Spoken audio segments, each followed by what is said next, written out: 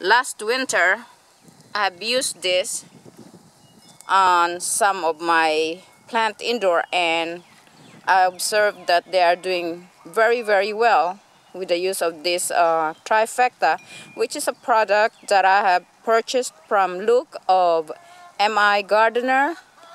And now I am going to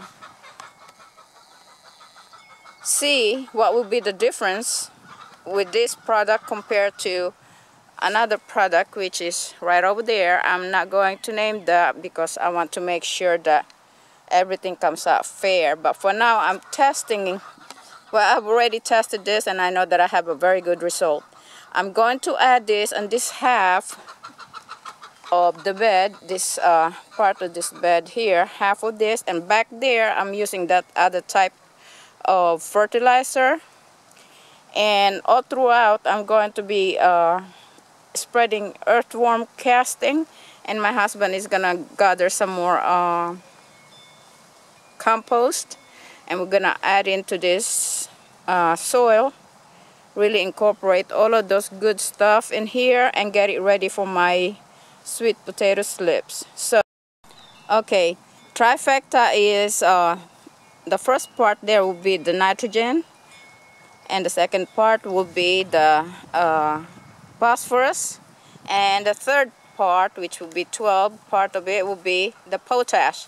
Now I know that from my research, sweet potato really responds to potash, and so maybe that is sufficient, but just to be on a safe side, I am going to add a little bit more of this ashes here, which my husband has collected whenever he burns some hardwoods from around our land, and we save the ashes.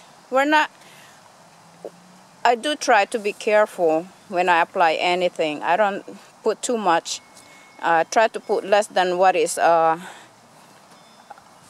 required. So Trifecta, earthworm casting on this side, and earthworm casting and that other type of fertilizer on that end part of this raised bed.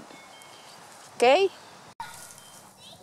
so that end of the raised bed right there is treated with other type of nutrient necessary to grow my sweet potatoes, and this other half of this bed right here close to me, we are going to treat with Trifecta. Okay, we're gonna measure it. Sorry.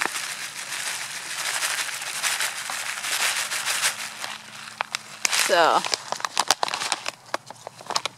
I could always add some more in about a week or two from now, but okay, so we have that much Trifecta. We're gonna spread that on this end of the bed. Let me back up so I could get a picture of that bed. Okay, something else on that end right there, Trifecta on the other, on this end, and I'm going to put a T on this end of the bed just so I could know that I have treated this with Trifecta from Luke of MI Gardener.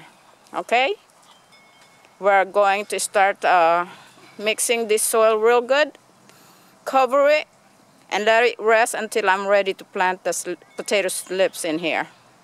There's my raised bed for my sweet potato slips, and as you can see, it's well watered. We got all of those necessary nutrients.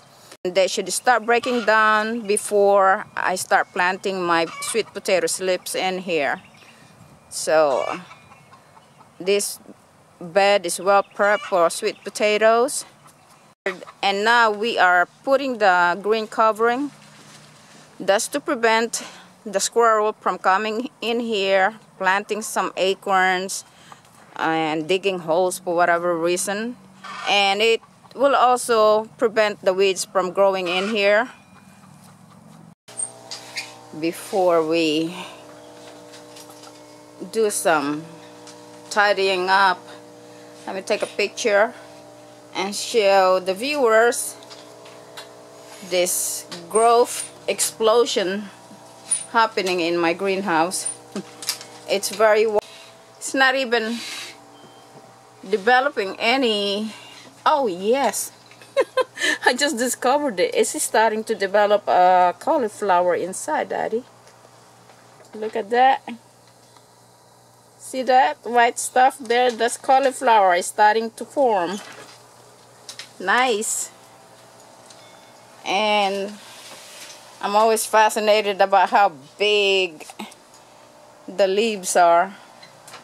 Wonder if they're edible.